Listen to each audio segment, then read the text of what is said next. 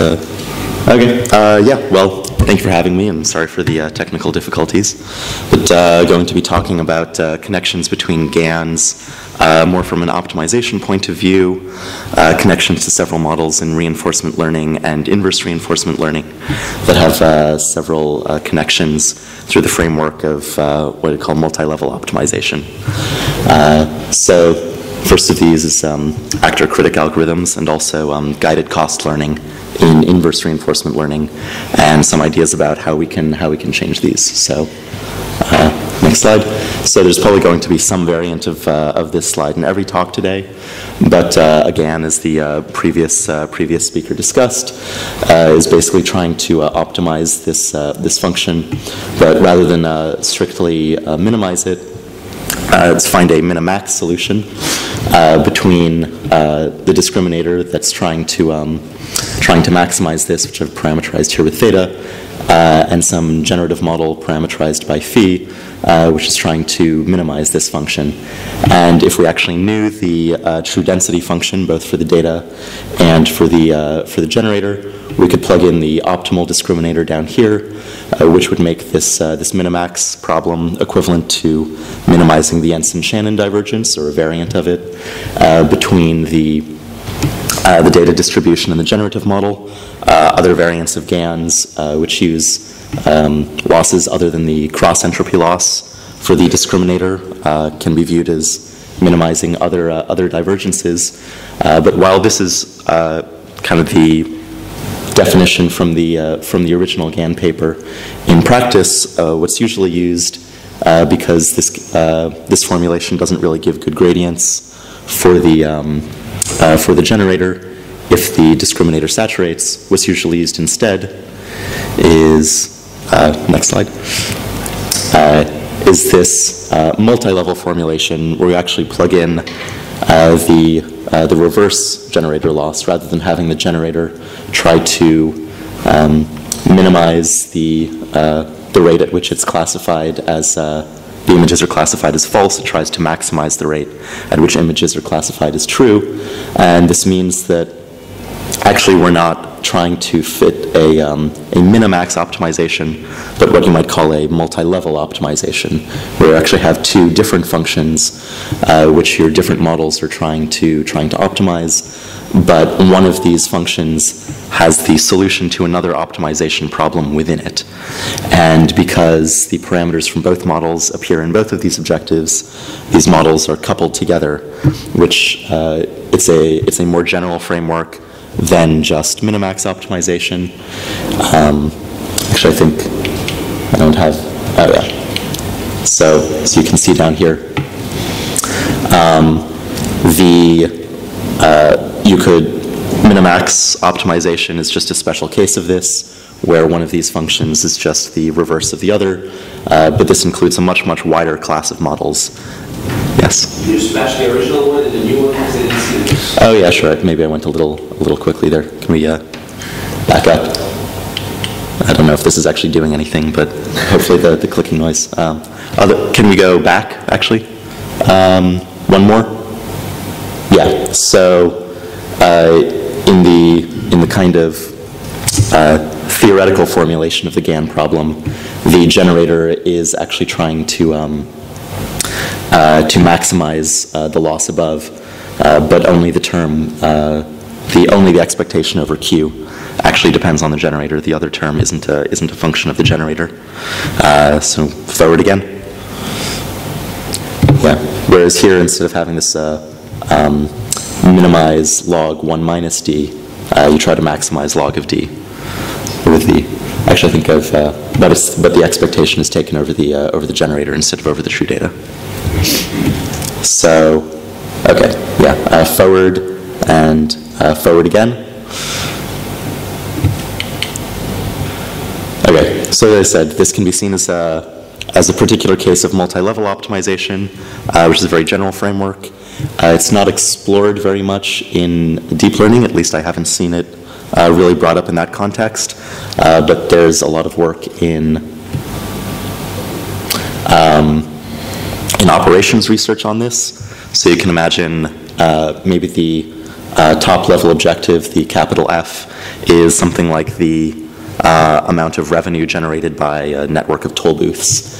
And the lowercase f, the lower level objective, is the cost to an individual driver who's trying to minimize how much they actually spend on tolls.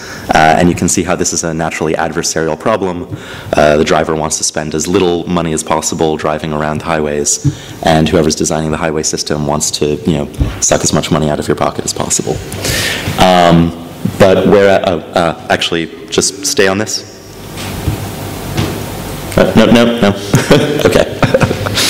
Yes. In the deep learning community, a lot of people do sparse coding, and actually a lot of people do kind of discriminative sparse coding. It's the same. It's exactly this. Okay, great. Well, then that's one more to look at. I don't know of too many sort of heuristics. Well, I guess a lot of this talk is on heuristics specific to particular models in this framework, but would be curious to hear what people who do sort of discriminative sparse coding work on also. The thing is, even when each of these optimization problems individually is something that's easy to solve, like a linear program, when you couple them together, this immediately becomes NP-hard. So even in sort of the simplest cases, this is a hard optimization problem. But okay.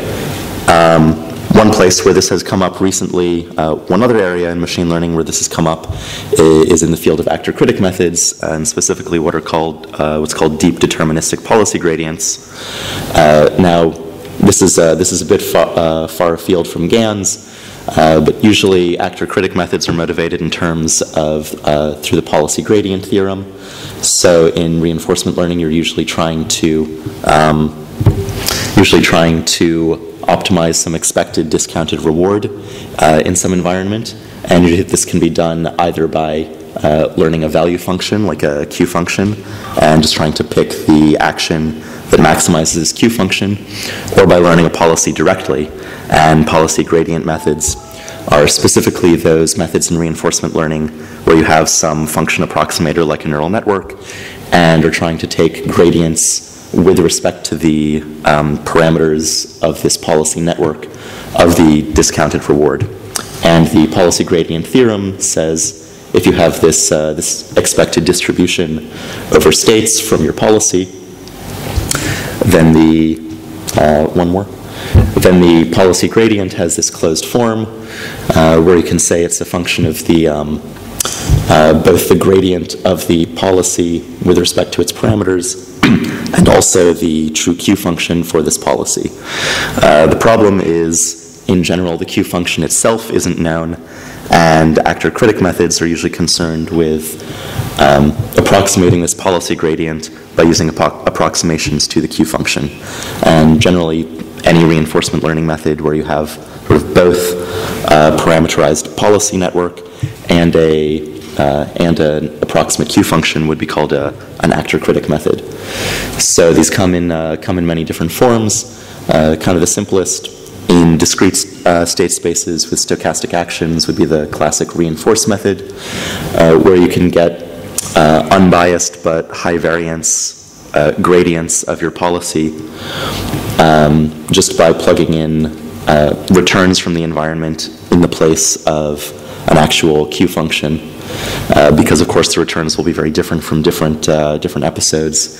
This can be a very high variance estimator, and so by subtracting off a better estimate of your Q function as a baseline, this can help reduce the variance of your gradient estimator. And you can also do things like, for instance, scaling the magnitude of your policy gradient update with the TD error. This has it's sort of like setting a learning rate effectively. But there are many other cases where you might, or people have also tried just plugging in directly some kind of estimate of Q, maybe also itself parameterized by a deep neural network. This is often very unstable, because if you have a bad estimate of your value function, you'll now get biased gradients. These models can suffer from all sorts of issues of collapsing into bad solutions, which actually sounds a lot like the kinds of pathologies you get when training GANs as well. So one deep reinforcement learning method in particular that has a very similar architecture to GANs. It's what's called deep deterministic policy gradients. This is a slightly different setting from the classic algorithms like reinforce. Rather than having a discrete action space and stochastic policies, in deep deterministic policy gradients, as the name suggests, you have a deterministic policy, but continuous actions. So this is useful for robotics applications where the actions might be joint actuator values. And here the policy gradient actually has a very, very simple form. It actually basically just ends up being backprop, where you have one neural network that takes in a state and gives out an action. And then from this policy network, you plug that in along with the current state into a second neural network that approximates the value function. This Q network can be updated by TD learning. Actually, this works too. This policy network Q can be updated by TD learning, while the value network Q can be updated by TD learning, which you can see the loss that gives you TD learning as LQ down here, basically trying to minimize the difference between the Q value at one time step and the Q value plus the reward at the next time step. What is Y? Y here is a label telling you whether the generated image is real or whether the image you're seeing is real or generated. So that's basically the classification label for the discriminator. And it plays a similar role just in terms of the way information flows through this network to the reward in policy gradient methods. And so basically just from looking at the architecture of these two different models and the way information flows, you can see there's a very close link between them. In both cases, you have one model, either the discriminator or D or the critic Q, which gets some privileged information that the other model can't see, either the identity of an image as being real or generated, or the actual reward from that particular episode. There are some important differences as well. The policy network in DPG is able to actually see the state, whereas for a GAN, obviously the generator shouldn't be able to see real images, or it could simply just copy them. But if you change this framework around somewhat, you can actually make this more than just an analogy. You can actually describe an MDP in which the behavior of an actor-critic algorithm becomes the same as a GAN.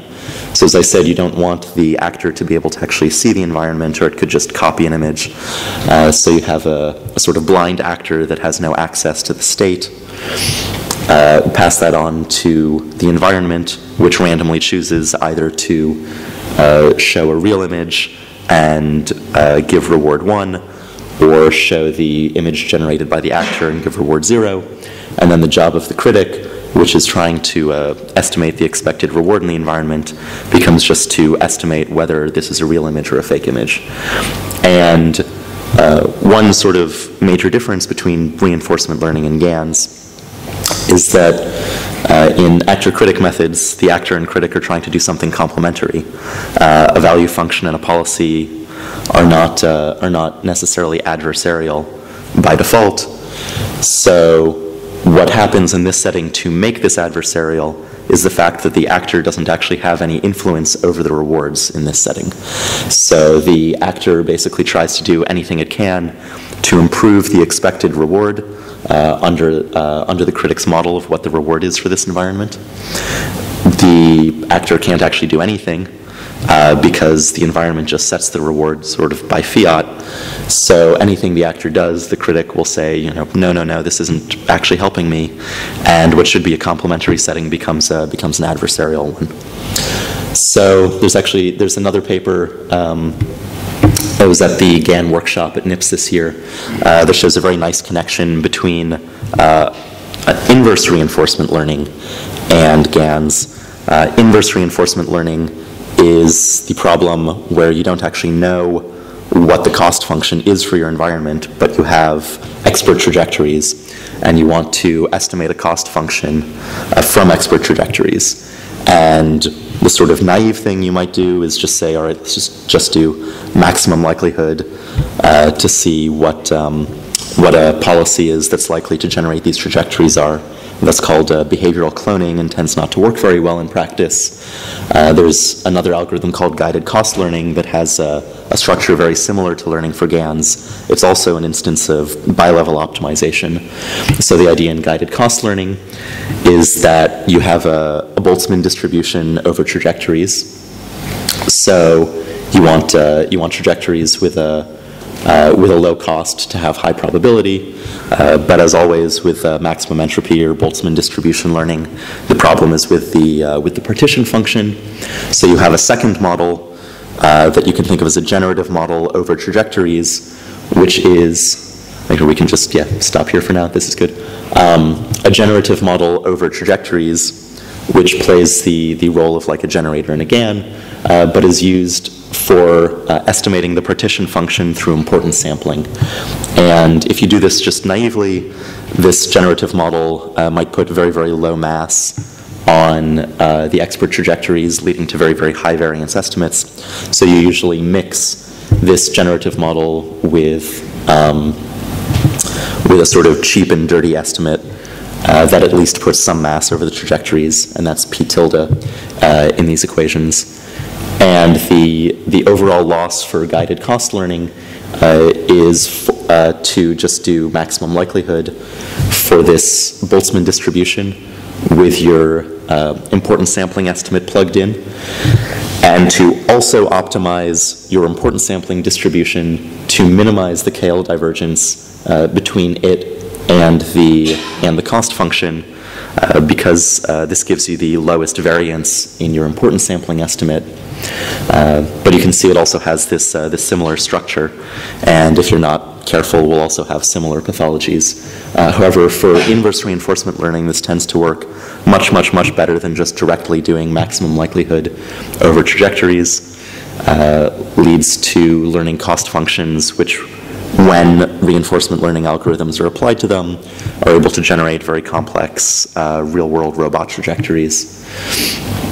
The interesting connection to GANs here is that if you know the true density Q, which is a little bit outside of what you really want in GANs, sort of the whole idea behind GANs is that it gives you a way of estimating probability distributions when you don't know the true density, when you have just an implicit model.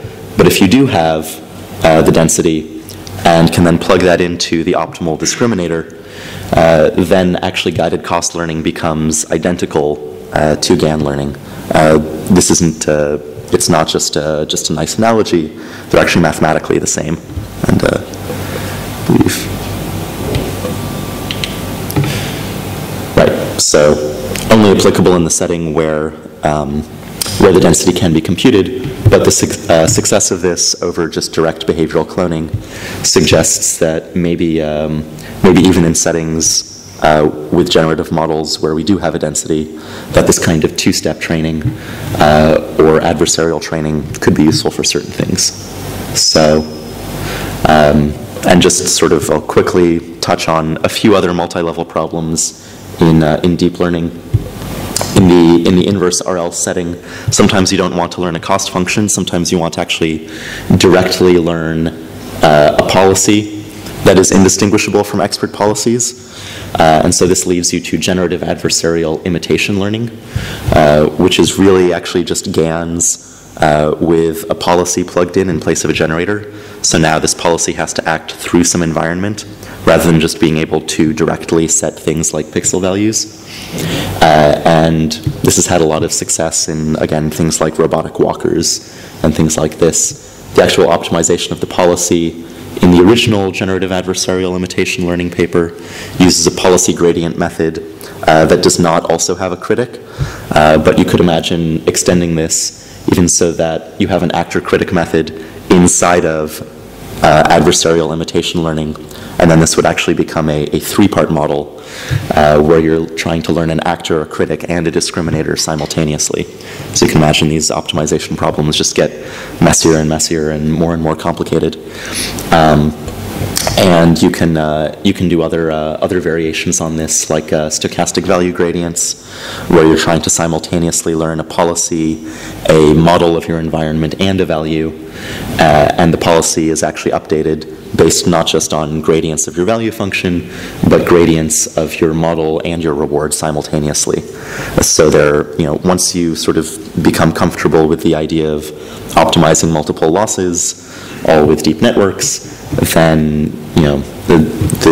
you can sort of expand your mind, like start combining these things together into lots of different complex models, especially if you have good heuristics generally for optimizing these models, then the whole sort of frontier opens quite a bit in terms of what you can do.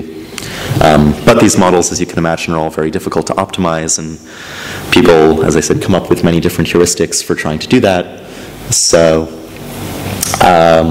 for GANs, this is only a very partial list, but many ideas include just using batch norm tends to help. Historical averaging was a nice idea introduced in this improving GANs paper, where you want your parameters to stay somewhat near their past values, basically introduce sort of a drag term. Mini-batch discrimination is a bit like these two-sample tests, where you want to be able to classify entire data sets and not just individual points as from a real or fake distribution. Adding noise to your distribution seems to help stabilize training because it adds mass over more parts of the distribution. This WGAN paper that's recently received a lot of attention has had some success by using weight clipping as an approximation to minimizing the Wasserstein distance. And I'll also be talking some about unrolling through SGD, but just putting this up here as a bit of a teaser. Now in the actor-critic world, there are lots of ideas in kind of the classic actor-critic algorithms. They use a compatible critic. The idea here being that if you have a restricted class of critics that are a function of gradients of your policy, this has nice properties like giving you unbiased gradients, but restricts you to a very narrow class of possible critics. Conda and Sixiklis, 15 years ago, analyzed Poliak averaging, often to increase diversity in trajectories to prevent things from collapsing onto just one solution.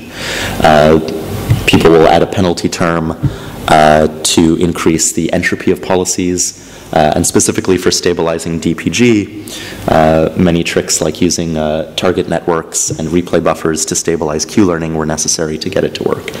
And there are some interesting places where these heuristics do connect and some where they don't. So for instance, what's called historical averaging in this recent paper really actually is basically the same idea as Poliak averaging. So this is sort of an idea that's been reinvented in the field. There's some, at least, conceptual similarity between entropy regularization and instance noise. They're at least both encouraging noise, either for encouraging exploration in reinforcement learning or improving stability of training with GANs. At least batch norm has also been applied in deep reinforcement learning settings successfully. Some of these ideas seem not to work in practice. That doesn't mean that they can't work, but at the very least, when I've tried them, I haven't been able to get them to work. Yes? Replay buffers have been, so Smith has a bunch of experience with replay buffers. Okay. I was never able to get them to work. Okay. But okay, so put that one maybe as a maybe instead of a red cross. But at least when we tried, for instance, using weight clipping in generative adversarial imitation learning, it seemed to have no effect on small problems and actually seemed to make large problems worse. So perhaps in some settings it can transfer, and in some settings it can't. But I think we should really think about what are the things that sort of work all the time or help all the time. And some of these ideas just aren't really applicable across settings. Target networks in particular are fixing a problem that GANs don't really have because it's addressing the sort of temporal consistency between estimates of Q functions from one time step to the next, whereas there isn't that temporal component in GANs. But many of these, it's still kind of an open question whether ideas from RL or inverse RL can transfer to GANs and vice versa. And with the 5 minutes that I have left, I want to talk a bit about this mysterious unrolling SGD that I've put down here at the bottom. This will be presented at iClear, so for anybody who's out there next week, you can talk to Luke Metz all about it. So I said this is the second part, but I'll just go through this quickly. Again, coming back to the original idea of GANs, it would be really nice if instead of doing this alternating minimization where you're optimizing your generator with respect to where the discriminator is at the moment and vice versa, you could actually optimize with respect to the optimal value of this inner optimization. And this would be generally applicable to multi-level optimization problems. So a few different ideas about how you could do this. You can imagine running this inner optimization to convergence, and then by implicit differentiation, just every time you update your, you compute gradients of your outer objective, you also just move the optimal value of your inner objective in this closed form way. However, this has this nasty inverse Hessian, which maybe braver people than me can deal with, but it's probably not the most scalable way of doing things. You could also imagine turning this into a constraint by saying that, okay, maybe using a method like alternating direction method of multipliers, you could optimize these different parameters, but force one of them to be at the basically at the KKT conditions, but you have this nasty semi-definite constraint to guarantee that this is going to be a minimum and not just an extremal point. So this isn't really a practical method either. What is, however, is a nice practical approximation to this optimal value is just to unroll k steps of stochastic gradient descent and then take derivatives through that. This is, of course, asymptotically correct in the limit that k goes to infinity, but in practice, you could just unroll optimization for maybe 5 or 10 steps. You could write that out by hand, but we have great automatic differentiation toolkits now, and so you can just sort of describe, write this out like a computational graph in TensorFlow or Theano, as you would any other model, and then just call tf.gradients and actually get these updates. So you can update your generator not with respect to where the discriminator currently is, but with respect to where it will be k steps in the future, which hopefully the motivation at least is that it will allow you to get around some of these issues of mode collapse, because the generator gets to look ahead while the discriminator is still updated with normal SGD steps. Ben Poole has a nice implementation of this up on GitHub if anybody wants to play around with it. In terms of how it works in practice, as I said, you can see the sort of mode collapse issue here. If you try to fit this mixture of Gaussians just with a vanilla GAN, the generator will just collapse down on one mode. The discriminator will learn to classify that mode particularly, pushing the GAN over to another mode, and they'll just kind of chase each other forever. Whereas with this unrolled GAN, because the generator can look ahead, it's able to spread out its mass before collapsing down onto this area of high probability and settle into a good solution. And scaling this up to MNIST, you can see that using the same generator architecture, using a recurrent generator, which is known as being very hard to train, the unrolled generator is far less prone to mode collapse and gives you a nice diverse set of samples. And if we actually try to quantify this, a data set where we actually know in closed form how many modes it'll have is if you just take 3 digits of MNIST and put them next to each other, that should have 1,000 modes. And looking at the different numbers of unrolling steps and the different numbers of modes that unrolled GANs are able to fit, the more unrolling steps, the better. Particularly if the discriminator is much smaller than the generator. Kind of mostly what we've found from these experiments is that the improvement that you get from unrolling optimization is most pronounced when the discriminator is much, much worse than the generator. We're not really sure why, but that just seems to be the case. The samples, as with most samples from GANs, it's a little, you just kind of have to judge by eye. It's a little hard to quantify actually whether the samples from more steps of unrolling look better or are more diverse. But at least when we've tried coming up with some measures of diversity, for instance, looking at the distribution of pairwise distances between points, as you can see, the mean of the data distribution in red and the generated distribution in blue, the distributions at least become more similar.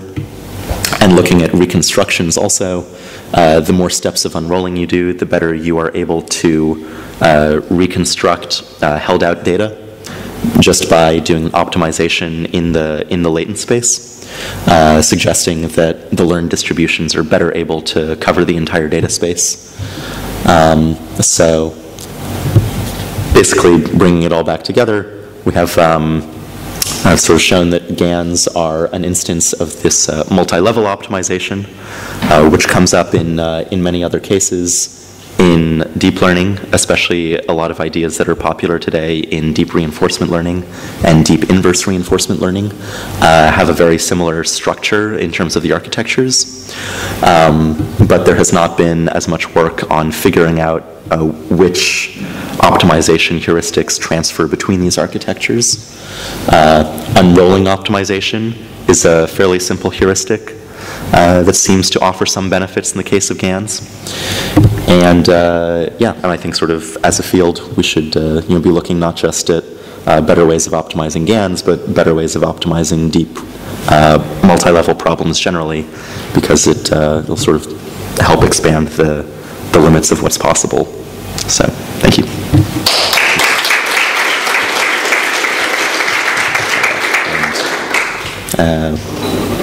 One more slide for thanks. Gotta get the credit up there.